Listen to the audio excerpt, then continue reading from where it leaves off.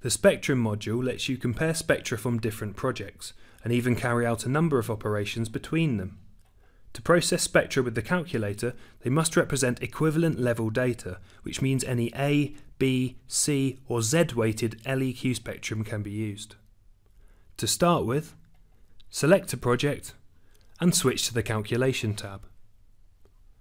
Instead of the various annotations, the sidebar now shows a small toolbox with drop-down boxes, fields and buttons. Below the toolbox is a list which initially only contains a reference to the current project spectrum. You can add further spectra to the list by dragging them from the tree into the sidebar.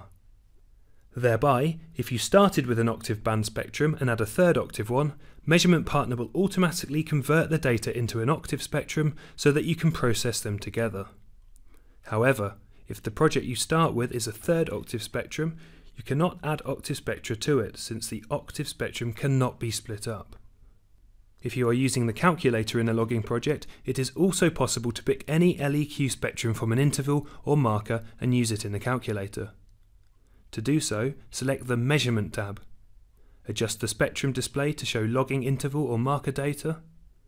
Make sure the desired LEQ spectrum type is selected for display and pick the interval or marker for which you want the data to be used in a calculation. Then right-click the graph and select Copy Data to Calculations. When you return to the Calculator tab, you will see the spectrum added to the bottom of the list, with information on the original position in the project. In addition to being added to the list, all spectra in the sidebar will be shown in the calculator's display, so you can immediately compare them. However, if you do not need them all, you can easily hide spectra by unchecking the ones to leave out. Finally, you can reuse spectra from one calculator session in the calculations of another project. To do so, use the Pull-out button to open the calculator of one project in a separate window.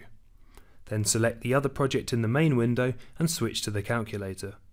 You can now drag spectra from one list into the other. Once in the list, you can alter the frequency weighting of a spectrum, add spectra or subtract one or more from another, subtract a fixed number of decibels from a spectrum to adjust for the effect of a measurement close to a facade, carry out background noise correction according to various building acoustic standards. To carry out any of these operations, in the toolbox, select the type of operation to apply and set the desired options. Then select the spectrum or spectra to process. In the case of changing the frequency weighting or decibel subtraction, only a single spectrum needs to be selected, but you can apply either operation to several spectra at the same time. To add or subtract spectra, you need to select at least two items in the list. When you add spectra, selection order does not make a difference.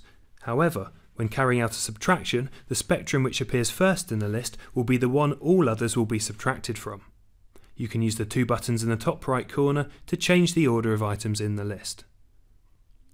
The same applies when you want to correct one spectrum for background noise which is represented by another one in the list. However, for this operation, only two spectra can be selected. The second spectrum selected will be considered the background noise. Each operation results in at least one new spectrum, the output of the calculation. Even operations on a single spectrum, such as post-weighting, will not overwrite the original data. Instead, the new spectrum will be added as a separate item to the bottom of the list. The name will reflect the spectra used as well as the type of operation. In general, you can further process results. For example, you can first apply A weighting to a spectrum and then add it to another already A weighted spectrum. However, the calculator will prevent you from applying the same frequency weighting twice to the same spectrum, which means you cannot A weight a spectrum to which you have already applied A weighting. Naturally, you can change the order of items in the list and you can delete any of the entries, including the original spectrum, since even this is just copied data. To get it back into the list, just drag the currently selected project from the tree into the sidebar and there it is again.